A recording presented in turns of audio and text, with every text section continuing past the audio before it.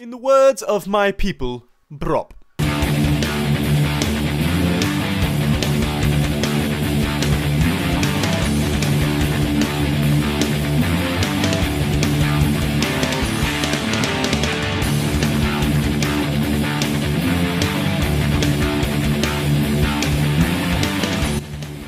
Welcome to the Upshift MX podcast. And now, your host, Zach Perry. What's up, everybody? This is episode 6 of the Upshift MX podcast. We are here in the makeshift studio. My producer, Mark Miller, not only does he bust his ass to make this podcast sound as good as he can, and he's doing it all for free, he's now let me use his brand new apartment as our makeshift studio. So a big shout out to him. Want to thank all of the listeners for bearing with us last week. Pretty crazy event happened for those of you that aren't aware. Me, my guest, Kennedy Wilson, and our producer as well. We're all students at UNC Charlotte. And there was a shooting on campus last weekend. Both of them, thankfully, were not on campus. I was, but was obviously safe. So a pretty crazy event. And we're actually going to include some links underneath the video for some charity stuff to go into the families of the victims. They've got a couple of shirts that are like Charlotte Strong to bring together the whole community. But yeah, just support those people. That was a horrible event that shouldn't have happened. It shouldn't happen anywhere. But it's pretty crazy to think that it happened right here in our own backyard. And so yeah, but with that, sorry to introduce you like that, but guest Kennedy Wilson, he was on episode 1 for those of you that haven't heard it. Hey, what's up? What's going on? Thanks for having me back. Absolutely, yep. And so going to kind of wrap up the Supercross season, talk about, what we thought of the whole season in general, and then, of course, what we think about outdoors coming up. Yeah. So overall, what were your impressions of the Supercross this season? Satisfied? Wow. I mean, wow. Yeah. I mean, what better way to sum it up? This is the best one I've watched. You think that so? I remember. Yeah, for sure. So as far as, the 250 West, 250 East, and 450, who would you say, as far as getting the title, was the biggest surprise for you? Yeah, I mean, like at the end of the season, if you just knew what had come up and you watched the end and you just see who's gotten the title, who would be the biggest shock? Oh, Dylan Ferrandis. Gotta be, yeah, right? I mean, for sure. Cooper Webb's obviously a shock just for the beginning of the season. Of course, but, yeah. Knowing what was going on during the season and then seeing Dylan walk away with the title is pretty crazy, for sure. Yeah, I think it might have been Ralph Shaheen or somebody, but they pointed out something during the race that with 2 or 3 rounds to go, Pro Circuit had double-digit points leads in both the East and the West division, and now didn't get a title in either. Yeah. Like bad day to be Mitch Payton. And they haven't had a title in a while. Either. Yeah. But, I mean, at least, you look back at the results, and it's clear it's not like there's a problem with the bike or the riders. Like, they clearly are capable, but it just, I don't know whether it's a curse or what, but it just seems like they can't buy a break. I mean, the thing about Austin's is I feel like we knew it was coming all season. I would look on Twitter just to see how many times Austin had crashed during practice. There's like some riders that you just expect crashes. Well, that's what I was going to say. That seems to kind of just be his style, is he pushes the limits in practice and then kind of knows how hard he can ride during the races. But yeah, I mean, just kind of a huge bummer to go out the way he was dominating that season. Yeah. And then to go out the way he did, a huge bummer. But AC, can you imagine? Could you imagine being, it's not funny, but they've released a GoPro and they play it when he crashes and he gets back on the bike, and then it cuts out right as he's rolling over. And I cannot believe you are not hearing screaming. I would be losing my mind. And it's crazy to think that he was able to stay composed and go out and I mean, valiant effort to just finish the race. Yeah, I'm glad he finished for sure, because I mean he was almost dead last and knew there was no hope. But that had to be the longest ride back to the pit. Oh my God, I can only imagine. Yeah. And I mean, it takes a special kind of person to give an interview immediately after that. But I think that represents kind of what Adam's about. Adam wants people to see the highs and the lows of the sport. Yeah. And as far as that goes, I've heard nothing but praise for him. It takes a true media person to really be able to, in your darkest moment, you know. And I mean, he obviously wasn't smiling for the camera, but he gave a very professional statement, and he didn't try to blame anyone. He took credit for it, and so. And I mean, I feel like it's one of them interviews that he didn't have to do either. Exactly. I think even Daniel Blair was surprised that he did. Yeah, I mean, Kawasaki probably doesn't even want him to do it. I mean, well, and it's I just mean, a bummer like, for it's them. so fresh. Like, in that moment, the emotions have still got to be so high. You really, there's no way to predict what he's going to say. But, I mean, I think they have enough trust in Adam over the years to know he's got a level head and that he's not going to say anything to get him in trouble. But, it was a huge bummer. I mean, I'm an AC fan, and so nothing against Dylan Ferrandis, but, you know, I was pulling for AC. And just a crazy tournament. Did you see David Villeman? Oh, yeah. He was so excited. That was awesome. That was pretty cool. It was cool to see how happy they were about it, because, you know, they weren't really expecting that. Exactly. Like, I think they came in still fighting, but at the back, you know, in the back of your mind, you understand how these things kind of work normally. I was watching the interview, and Dylan's like talking, and I hear these people yelling in the background, and I thought like it was another one of those things where, like, you know, people are yelling USA or something while the French person talks. Yeah. But it was actually David Villeman and I think a couple of their other French buddies, and they were singing the French national anthem. Oh my gosh! And he was laughing about it, but that was pretty cool, and they've definitely earned it, because I mean, you know, it takes a lot to be able to just. I mean, Dylan rode good this year. Oh, anyway. absolutely. Like, I mean, he's 9 points behind Cincerillo, so. And I feel like he had like 3 wins, two or 3 wins. And he really he never gave up. Like, he understood where he was in the season, and he understood that, you know, he wasn't the dominating force, but if that mistake happened, like it later did, you know, he was there to capitalize. And so, good for him. Good for Chase Sexton too. I mean, I think even he has said, you know, people are going to say that the title was handed to me, but like we just said, you've got to be there at the end of the series. That's what it's all about. I'm glad he at least got 1 win before the season. Yeah, to prove that he had and I mean, it's Chase doesn't strike me as super like arrogant, like pumps himself up, where I feel like Austin kind of has. I'm not going to say he's like self-centered by any means, but he's confident in his ability. And so I think reminds me a lot of Cooper Webb on 250 days. In a lot of ways, I can see that. He I'm not going to say he's cocky, but you can just tell, like, especially this season in the Supercross, when he walked around, like, he knew he was one of the top guys, the top guy, you know? Yeah. And so it would have been interesting to see him finish that season if he could have gotten all the races, and then where that momentum would have carried him later on in the year. But 450s, that was, I mean, we were talking about Cooper as far as overall beginning of the series, who you wouldn't have predicted. Cooper is probably the top. Yeah, for sure. And then, I mean, honestly, right out of the gate, the 450 class was kind of crazy. You got Justin Barsha walking away with the first win. Like, convincing fashion. Yeah, but then didn't back it up the rest of the season, really. And then Cooper Webb comes in 2 rounds later, gets a win. Yep. And then, yeah, it's Blake Baggett got a win this year. Exactly. Like there's been some depth for sure. And I mean, I think it was cool to see this season. I feel like the exchanges as far as winners, you know, like different winners, has gone throughout the whole season.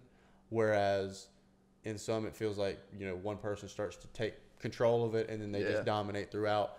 But Cooper, I remember hearing, you know, Cooper had won in multiple different fashions. He'd gotten a good start and run away with it. He'd come through the pack, and, you know, obviously the photo finish with Ken Roczen, like, that showed the determination, and Cooper kind of started to take control of this series. Marvin's mistake on the Red Cross flag, I feel like both points-wise and then mentally, I feel like that kind of threw him off. Like, I don't feel like he ever fully recovered from that. And then Eli, I don't know. Who knows? Yeah, I mean, I don't even know what you say about that. Do you know, Mark? Literally, Mark, you got any idea? Like, it's hard to say. Dino, super bummed about him, but in the beginning of the season, he was up there. Well, the end. Well, yeah. I mean, strong. You know what I mean. Prior to the injury, but Zach Osborne, I think he's got some serious momentum. He's got to be feeling good. Yeah, slow start for sure, but he's obviously figured something out. But he's getting his stuff together, and I mean, I've always felt that he is more of an outdoor guy. Yeah. And so that'll be interesting. We'll get to that. But yeah, I mean, just the depth in this Supercross season has been fun to watch. I think the drama, like the Webb Muskin teammate drama, and the Webb, or even just the Webb Roxon rivalry that like isn't always talked about, but it's there. Could you imagine if Cooper Webb from 250 Days was this Cooper Webb that was fighting for this title? Like, his personality and his podium interviews, like that Cooper Webb. Imagine the drama that would have been involved. But I mean, I understand he's got to mature because he's in the premier class. That though, and I feel like Cooper has always run that line where he says what's on his mind, but he's not like blatant. You know, like you don't really worry that Cooper's going to just say something stupid, but Cooper's going to tell you how he's feeling. He's not really going to mask it, and so. And I like that, and I think you see it in his riding. You can tell when he gets pissed off. You can tell when he doesn't when somebody does something to him. He's an angry rider for sure. Exactly, and he, you can tell. He's even said when he gets emotional like that, he's kind of riding almost in a blind rage, and he had to keep his emotions in check. I mean, he did a really good job of it this year. Yeah, absolutely. Sure. He kind of had, people were talking about the altercation with Muskin or whatever, but really that could have been way worse had he wanted it to be. And so, yeah, I think he's got to be satisfied with how well he's matured. I think the Baker program has had a huge impact. I mean, it always seems to, but especially with Webb. I mean, coming into the season thinking you're the number 2 guy, you don't really have a chance, and now you're champion. That's a pretty big step. And it's crazy the similarities between who rode that bike before him. Yep. And him. Yep. Like, I mean, it says something about the program and like where he's training and I think the mentality too. I mean, like Ryan Dungey has always been known for being kind of an overthinker. Like he found peace in doing as much as possible. Yeah. And what he always said was just trusting in Alden Baker and knowing that if Alden says rest, you need to rest, and having full confidence in that program. I think that takes a weight off of the rider's shoulders that people don't talk about a lot. Yeah. Like, I feel like that is a huge level of stress, even though I'm sure Ken Roxon's confident in what he's doing. I'm sure Eli Tomac's confident in what they're doing, and it clearly works. They're in shape, but it just... But it hasn't been working. Well, that's just it. At the end of the season, who always seems to be on top? Yeah. And so, I think... 6 or 5 or 6 straight. For KTM, just something like insane. that. Well, and I mean KTM and Husky, they've got to be stoked. Yeah, and Husky. But I mean to have that connection with Alden now, and I mean even the Troy Lee guys, I think Rattray trains them at the Baker's factory. Yeah, and so they kind of do a similar yet different thing. But yeah, just the mindset I think that comes with being at the Baker factory has changed Cooper a lot, and in a lot of ways made him grow up. Yeah. I mean, you can see that this absolutely. year for sure. Yeah. I mean, the Roxon pistol thing was a little bit of a flashback, but I feel like I like that. Yeah, I like it too. I was a big fan of that. But when he got back, that Alden probably gave him an earful. I don't know. Like. I mean, I wonder because you got to think like Ricky.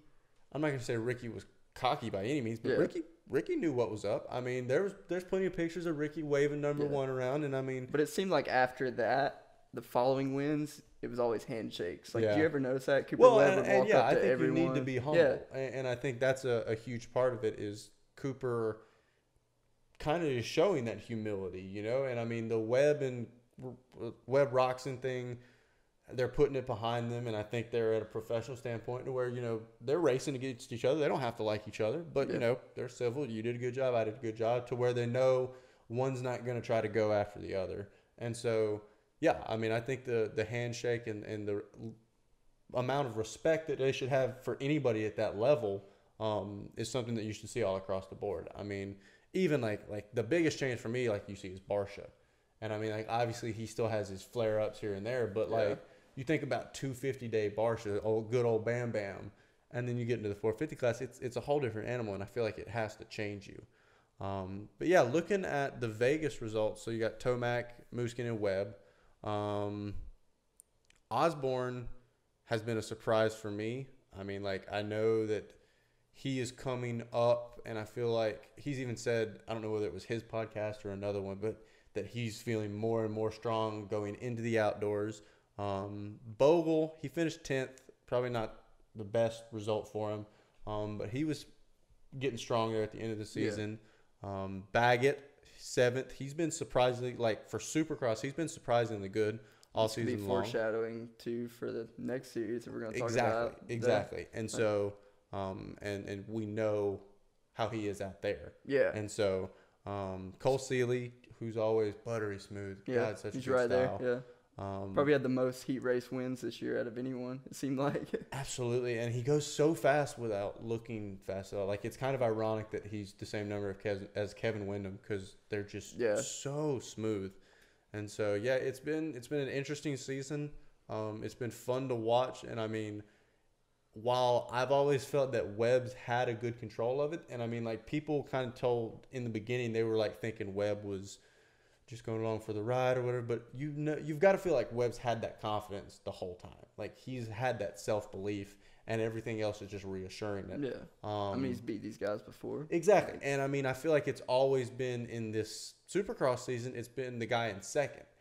Like, it's Webb versus Mooskin. And then there was like that period where I think Roxon was in second, or he was closing. Like, it changed so many times. Yeah, and then it was like Tomac. And like, even throughout the season, it was, no, it's Webb and Mooskin for the title, and then no, it's Webb and Tomac. And so it just, the inconsistency behind Webb has been crazy. Mm-hmm. But, you know, for some reason, he's been able to put it together week after week. And I mean, he's had some gifts. I mean, like that one heat race where he crashed and then the red flag came out right after. Like,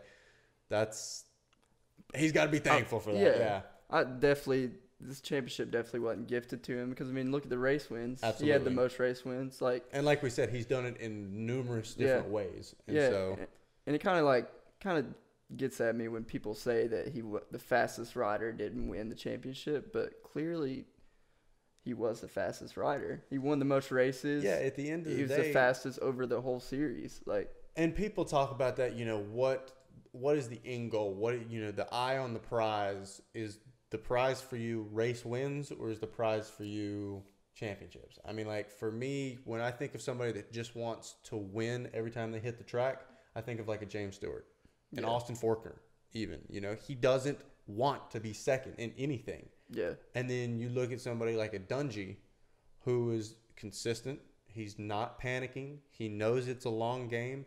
And it seems like at the end of the season, there he is. He's in the hunt. And while Webb has been able to manage this thing from the front, he's done a great job of not getting freaked out, doing as well as he can on his bad nights, finishing well when he has bad starts, and we see it's paid off. Yeah, for sure. He has no regrets, I'm sure. Absolutely, yeah. He's got to feel great. And I mean, it was cool. I don't know if you've watched the press conference from Vegas, but somebody was like, oh, well, immediately, you know, how are you feeling for outdoors? Do you think you're going to be winning guy?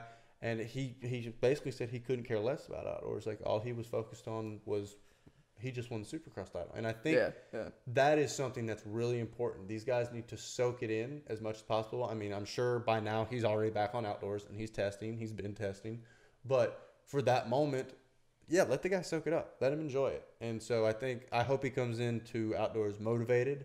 I hope this title has pushed him even more into wanting to win outdoors instead of, oh, I just won Supercross, like I'm kind of drained. Yeah. Let's go to outdoors now. But I think that he will. I think he really likes outdoors. I feel like he takes some pride in the outdoors. Like you've got to be a quote unquote, you got to be a manly man to ride the outdoors. And I think he likes feeling, physically fit and feeling better than the rest of his competition. And I feel like outdoors is where he likes to show. I mean, if you look at 250 days, he would have so many comeback rides from the back, and then that's before he was on a fitness program like Alden Baker. That's what I'm saying. I mean, like realistically, you think about where he's at now. His fitness is at a level we've never seen it. And we watched this guy, walk down Jeffrey Hurling's. And I mean, obviously Charlotte wasn't an outdoors, but it was a race. That's where his shirt's from, actually. Absolutely, yeah. It was a great race. And so it's one of those things where we know when Webb believes he can do it, he tends to find a way. And so it really should be interesting to watch. We're going to take a quick break. When we come back, we're going to get more into the outdoor preview, what our predictions are for the rest of the season, and who we think is going to have the title at the end of August. So, cool. Just hang with us, guys, and we'll be back with episode 6. Thanks. So I guess let's just go ahead and dive into it. We'll probably start with the 450 class. So with Cooper now all of a sudden being like this guy kind of out of nowhere, we kind of remember like in 2010 when Ryan Dungey was the rookie, which obviously Cooper Webb's not a rookie, but he comes in, he wins the Supercross title, and then all of a sudden he's got this momentum that he carries into outdoors, and you know he later wins the outdoor title. Do you think Cooper's trying to do that same thing, and do you think he's got what it takes? Yeah, I mean, Cooper's obviously a fast outdoors rider. He has 2 national titles, right? I think outdoors, so, yeah. But I mean, yeah, winning this Supercross has got to carry some momentum. But I mean, I feel like he probably don't have as much time on outdoors as you would think, just because he's focused on that Supercross title more than anything. But yeah, I think you have to think that he'll do good. I mean. So I know that you're a big Tomac guy. Oh, yeah. Do you think that he's got enough to dethrone Tomac? No. Really? I mean, okay. Yeah, so let's just get straight to it. Who do you think is going to be the champ at the end of the season? I think Tomac. If not Tomac, I'm going to go ahead and say that Marvin might have a breakout year, because, I mean, last year he was in it until, like, the last round pretty much. And, so I think it might be a breakout year for him, but I think Tomac's got to be the favorite. I mean, to three-peat would be pretty hard, but I think it's all on the bike at this point if he can get it figured out fast enough, because you know how he was in Supercross. It took him a while to get adjusted to it. So as far as, I mean, like we've got the Eli Tomac, Cooper Webb, Marvin. You've got Kenny, who you know is trying to figure out what's going on with him. Someone that's not really talked about a lot is Jason Anderson. He hasn't had any Supercross. Forgot about it. Yeah, right. And I mean, like, people are always like, oh, he's just a Supercross guy, but they forget, like, the performance he put on at MX Nations before he got landed on. Yeah. Like, he was a serious force, and he's had the time to do the preparation for outdoors. And while, you know, the other guys are riding Supercross, I'm sure he's pounding out motos on the outdoor track. Do you think he's kind of a dark horse? Yeah, I could definitely see that. While everyone's riding Supercross all the time, he's down at the Baker's factory just grinding out motocross. So, I mean, I think his preparation for this year probably better than last year, because he was focused on a title last year.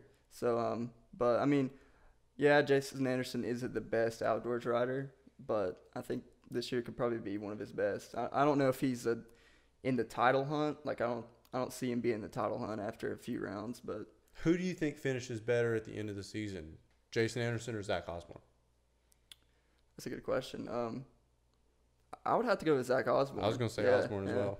He's been riding better, and he's obviously getting comfortable. So and we know what Zach Osborne can do on an outdoor track. He's kind of like Tomac. He can find that burst of speed that no one else really can. So I think Osborne's kind of a dark horse too, if you want to say that. Now we've got the rookie of the year, Joey Savacci. He's hurt. And I don't think he's 100% in for Hangtown yet. Oh, did he not finish the race in Vegas? Or? I don't totally know. I know that somebody had said he was injured, but okay. I don't think it's a 100%. I keep seeing like, we're going to try everything we can to line up for the first round, but it's kind of still questionable. He was somebody I was looking forward to seeing. Yeah. Justin Bogle, he's kind of been making a resurgence at the end of the season. And if you Blake think Baggett, Savacci's really good at Hangtown too. Right. I mean, last year I think he won 250 Hangtown. I think so. Yeah. Joey's always been good outdoors. It always seems like somebody's just a little bit better. You know what I mean? Yeah. More consistent, because it seems like he always has something sort of happens. Mechanical last year, whatever. Yeah, something crazy. A lot of times it's not even just him, but So I mean, I think there's a lot to look for. I mean, like we just talked about almost the entire top 10 right there. I mean, like if you think about that, guys that. I mean, you're still leaving out like names like Cole Seeley. Who else do we leave out? Justin Barsha. We left him out. Think Plessinger, who's supposedly going to be coming back. Dean Wilson will be coming back. Yeah, at some point. But, I mean, there's a lot of opportunity it's deep, it's a huge field, and I mean, I hope that we see different winners. I mean, like I think we're starting to get to a point like every year it seems like, oh, well, we've got 5 winners in the first 5 rounds. Like this is unheard of. And I would like to continue to see that get deeper and deeper to where we're getting first winners throughout the season. But I think this could be the year for it in motocross for sure. Yeah. And I mean, we like seeing a good championship. I mean, like it's nice when it comes down to the wire. It's cool to see somebody dominate. I mean, like, you know, Ricky and, you know, James, when they went 24-0, I'm sure that's amazing. But at the same time, the battles are something that makes it truly special. You know what I mean? We've got the schedule pulled up right here. How do you think, what is it? It's called the Florida National, but it's WW Ranch. How do you think that's going to be as far as the national goes? Yeah, I mean, I think it's going to be pretty similar to, I think the same person that does good at, what is it, Fox Raceway that's on there now? We've got or Paula. Yeah. Well, Fox Raceway, yeah. I see those two as kind of in the same category. Really? They're not really a traditional motocross track. It's built on flat ground. Yeah, they've got like peakier jumps. It seems like. I feel like whoever does, it's going to be like similar races, kind of. But yeah, it's pretty cool to see something in Florida be on the schedule for sure. The heat's going to be definitely a huge factor. Yeah. So obviously we're losing one of, I guess, what would be our hometown national, Muddy Creek. Hopefully going to try to make it to some nationals. I was talking to Dad. I think we're going to try to go to Budds Creek. Cool. But yeah, if I could go to as many as possible, I think it would be awesome. Because just as much as the 450 class is stacked, the 250 class is just as stacked. I mean, without a doubt, I think Cincerello has a chip on both shoulders to prove. There is I have been honestly surprised at the lack of sympathy. Like I get that he made a mistake, but there's really not a lot of, I feel bad for him. It's like, you gotta hold it together there. And I think, his post-race interview was very professional, but I'm sure he's, fighting some demons, trying to get ready for this to prove that he's still the guy. It's possibly his last chance to get a title. I mean, not a title, but right, a 250 title. Yeah, and I mean, and then in the same stance, Ferrandis now all of a sudden has this momentum, and he's on top of the world, and that dude's fast outdoors. Oh yeah, he reminds me very much of Christophe Pourcel, just very smooth with where he goes. He's always kind of taking different lines.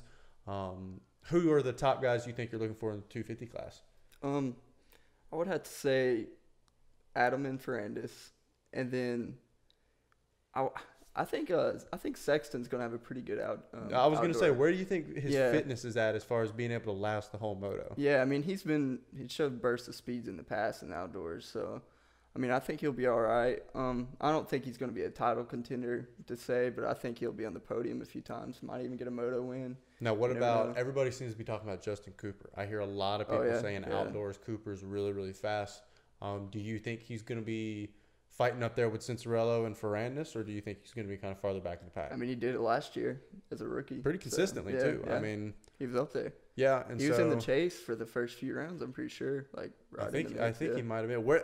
I wish Faulkner was going to be out there because, the confidence he was riding with this season, I think it would have been close. The person that, and I mean, everybody's kind of talked about it, but Thomas Covington. So for anybody that doesn't know, he was racing the European circuit, the MXGPs. He came back to America. He's got no experience in Supercross, so this season has been a struggle, to say the least.